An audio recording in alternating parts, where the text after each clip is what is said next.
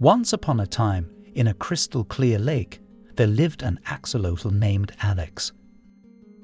Alex was a curious and adventurous creature, but he had one big problem.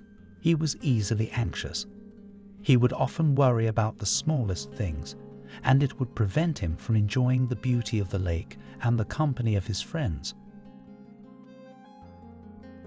One day, Alex decided that he had had enough of his anxieties and he wanted to change.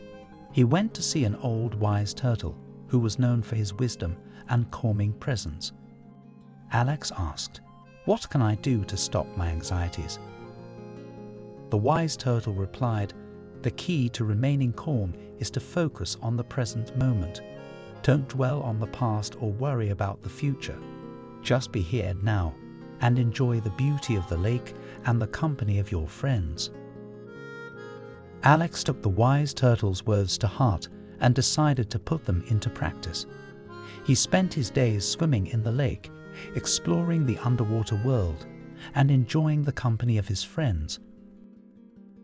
One day, Alex was swimming around in the lake, and he came across a group of fish. One of the fish suddenly jumped out of the water and landed on his head. Alex was anxious at first, but then started to laugh. The fish had a surprised look on its face, and the other fish were laughing. It was a hilarious moment, and it made Alex realize that sometimes the unexpected can be the most enjoyable. The moral of the story: don't let anxieties control your life. Focus on the present and enjoy the beauty of the world around you. Or you could keep worrying just to be safe.